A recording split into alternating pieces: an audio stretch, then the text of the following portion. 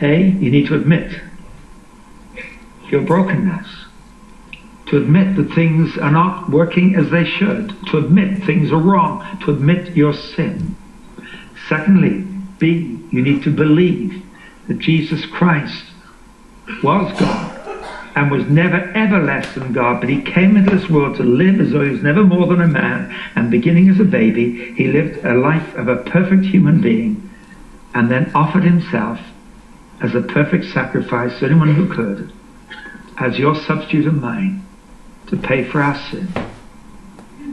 And being accepted on the cross as our substitute, he died and God raised him from the dead that he might forgive us and free us and send his Holy Spirit to live within us. But it's not enough to believe. C, you need to commit your life to him.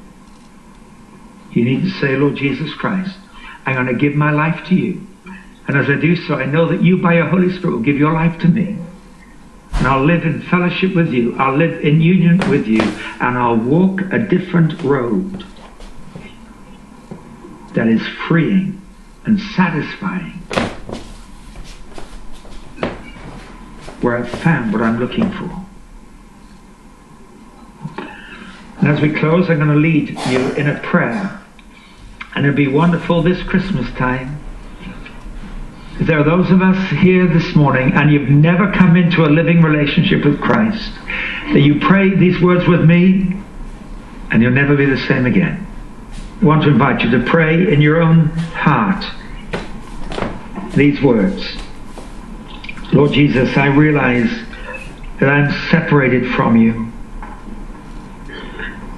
I feel that distance and that emptiness in my heart. I confess to you my need of you. I confess my sin. Please forgive me. Thank you for dying on the cross and satisfying the justice of God so that I could walk free, forgiven, made clean. And thank you, you rose again from the dead to give me your Holy Spirit. I ask that he comes to live in my life. And Lord Jesus, I want to pray for any who prayed that this morning, that you will, by the Holy Spirit, give them such a deep assurance.